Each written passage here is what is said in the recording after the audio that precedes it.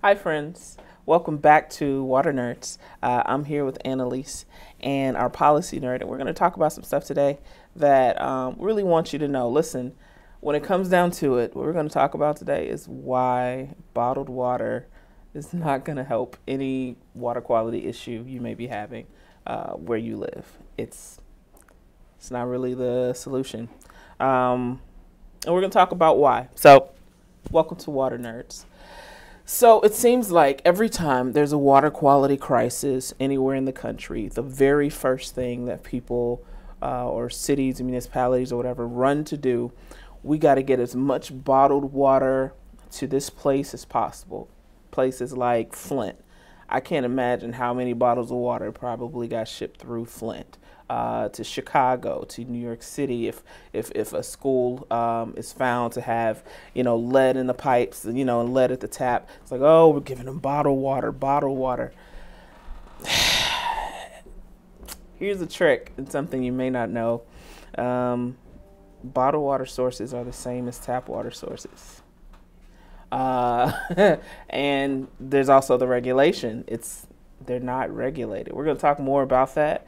But if you notice, if you see the packaging on water bottles and you see like these beautiful mountain ranges with snow, or you see this beautiful natural setting or habitat with trees and birds flying everywhere, and it's just like your water must be just from the mouth of the heavens pouring gently into your bottle, and that's what you're drinking.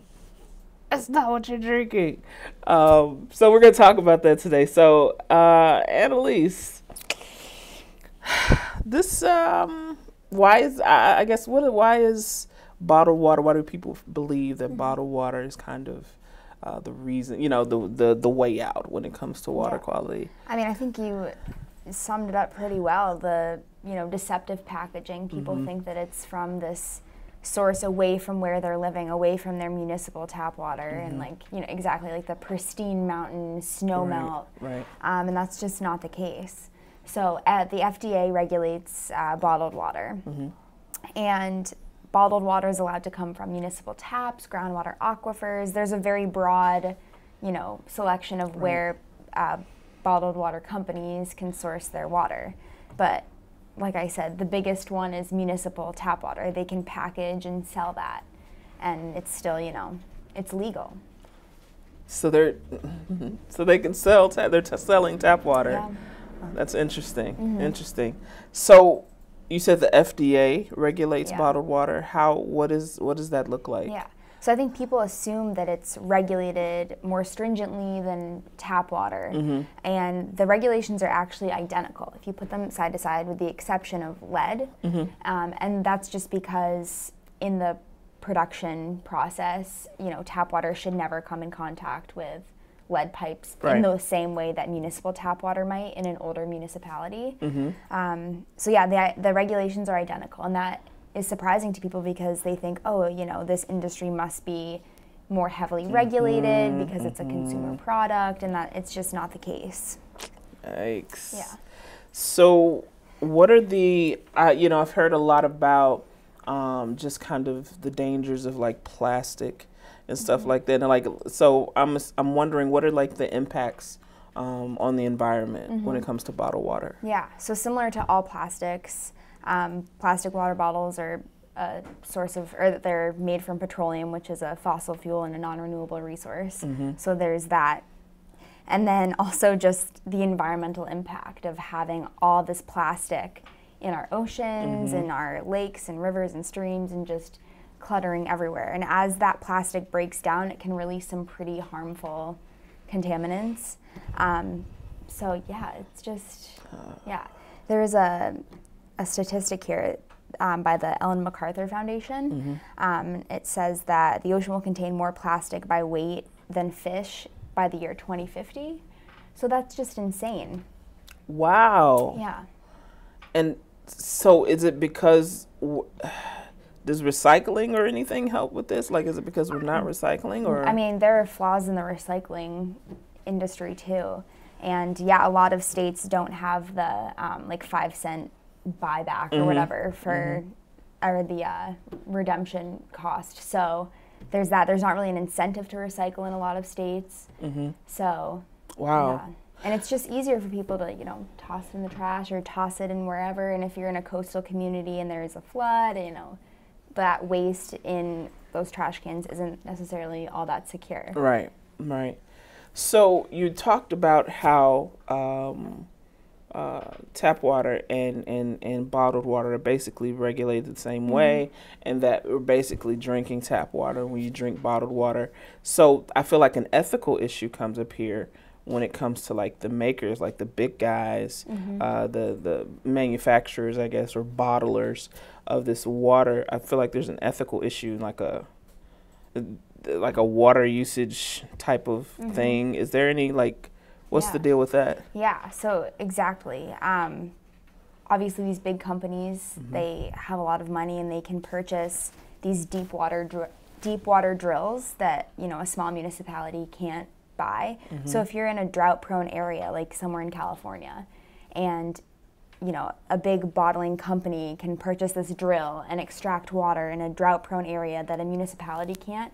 I mean, there's an ethical dilemma right there when they, a municipality is. So that's that municipality's water source, right? It could be, or not.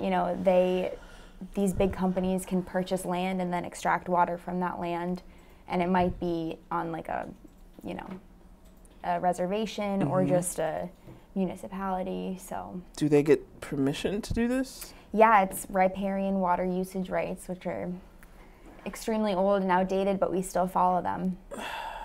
Yikes. So in its way, it kind of strips the water rights away from whatever that community is, if it's who has the drill and who can access the water. Yeah, exactly. Wow. So are there solutions? I think we're so accustomed to drinking, of course, drinking bottled water was a fancy thing 30 years ago. Now it's nothing. You can buy a 24-pack of water for $3. Yeah. So, what are the solutions at this point? Yeah. So I think number one is that bottled water can be a great short-term solution, but it's not a long-term solution. And I think that needs to be something that we start to steer away from, just because all of the environmental and ethical impacts that bottled water has. But I think also listen to boil advisories. So if your municipality has a boil advisory, that might be a great opportunity to drink bottled water or, boil your water, obviously. And then also, if you live in an area that's experiencing, high levels of lead like we saw in Flint, purchase a filter that removes lead, So that makes sense. Yeah. So if you hear about, depending on where you live, if you hear about increased arsenic, increased lead, get filters that remove that stuff. Yeah. And big in the news right now, PFAS or chromium-6 or 1,4-dioxane, whatever it is, get something that gets that out of your water, so you can, because ultimately, quote me on this, ultimately you end up spending more money, right, on bottled water. Yeah, depending on the brand. Depending on the brand and how much. Exactly. Okay. Wow. So the takeaway, once again, well, I think we've said this a few times before, it's falling back on the consumer, to stay in the know and to pay attention to what's going on with your water, and to take the necessary steps to do what you need to do in order to,